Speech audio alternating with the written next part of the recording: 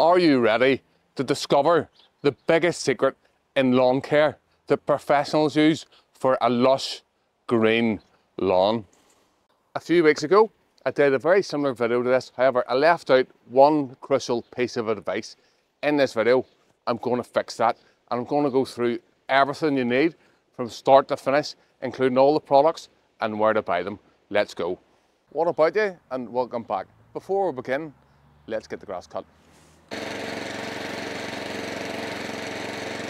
What I'm going to talk about today, I'm going to let you into a greenkeeper secret. A couple of weeks ago, we did a video on how to fertilise your lawn with liquid feeds, and I showed you how to work out the calculations. And everybody said to me, Robbie, that's very good, but we still don't know what products to use.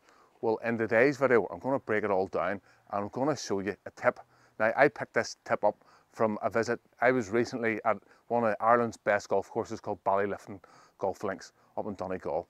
And the greenkeeper up there told me a secret, what he uses on his greens, and that's what I'm going to teach you today. Let's get on with it. Welcome into the workshop. Before we begin, I'm just going to switch on the lights.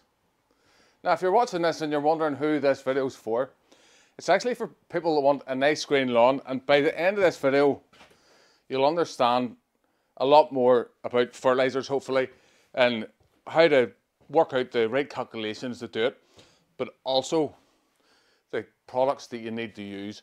I did a video similar to this a few weeks ago, and I showed people how to use liquid fertilizers, but what all you guys said to me in the comments was, Robbie, that's very good, but we don't know what products to buy. So in this video, we're going to go through it all, and I'm going to show you the products that we're going to use. At the golf links, they use a really simple program, and we're going to go through it step by step. Not only is this really cheap, whenever I go through the prices, you're going to understand how cheap it is. If you're looking after a lot of space, then the professionals, they need to be doing it for the right money, and there's no reason why we can't do it for the same sort of money too. So I'm going to give away some pretty good trade secrets here. At the links, in the summer, they use sulphate of iron, sulphate of ammonia, and the other magic ingredient, seaweed.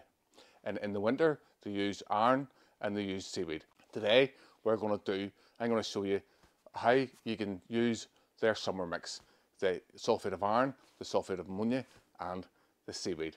Not only is it really cheap, it also gives a really nice green up, and it's easy to do. This is the product we're going to be using here. This is known as technical grade sulphate of ammonia. You're not going to find a product like this on Amazon. However, I do have a link to buy where you can get it below. It's a non-affiliated link. So look, I'd really appreciate it in return if you're finding this video helpful, if you can leave me a comment down below, and always smash that like button. To work out how much sulphate of ammonia we need, it's actually very easy whenever you get your head around it. A bag of sulphate of ammonia weighs 25 kilos and it treats 1 hectare. 1 hectare equals 10,000 square meters. I'm going to leave these sums down in the video description, and you can go and read up them if you want. A bag treats 10,000 square meters. If we take our 10,000 square meters and we divide it by our kilos, which is 25 kilos for the bag, that gives us a grams per meter of 2.5 grams per square meter. And then if you take that figure and if you multiply it by the size of your lawn, to work out the water rate, it's the same principle. A bag needs 600 litres of water per hectare. If we take our 600 litres and we divide it by 10,000, which is our hectare rate, gives us 0.06 litres per square metre. The next product I'm going to talk about is our old friend, sulphate of iron. Usually we put on the sulphate of iron at a much higher rate. For this here, we're going to go on at a low rate.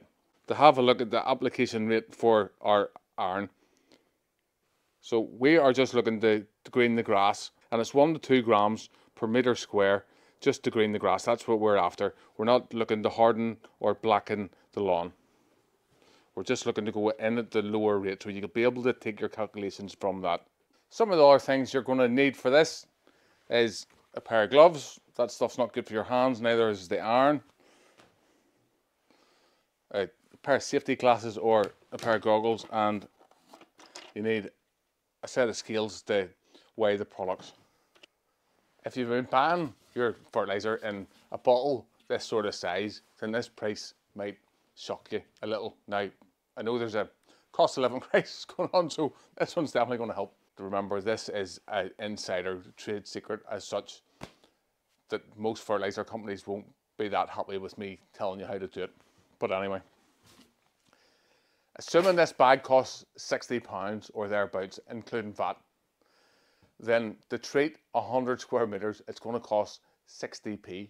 And assuming that the sulphate of iron costs round about £5, then it's going to cost £1 per 100 square metres to treat. So to treat your lawn with the sulphate of iron and the sulphate of ammonia for 100 square metres, it comes in at a grand total of £1.60.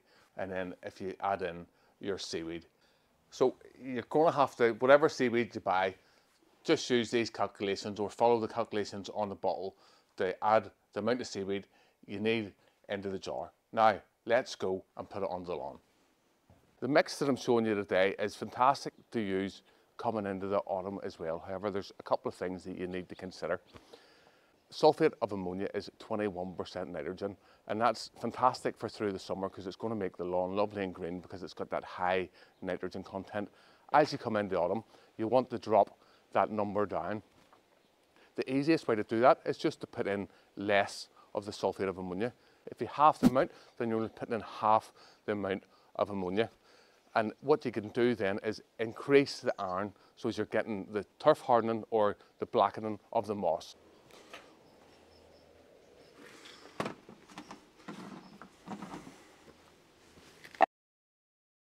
Before we apply this on our lawn, there's 3 key things to consider. Like any fertiliser, don't apply it in drought conditions, if it's really warm, or in frosty weather. One of the most important things whenever you're spraying is to make sure that you're putting out a nice even pattern. We always use posts. These are electric fence posts. You don't need to use these. If you didn't have anything like this, you could do something as simple as a plant pot and just put it down evenly across your lawn. A little pro tip for you. After you finish putting the fertiliser onto your lawn, there's a very good chance you're going to have some left over in your sprayer. What you want to do is go over your lawn in the same direction. So if you've gone up and down your lawn, you want to carry on putting it out on a nice even pattern up and down your lawn.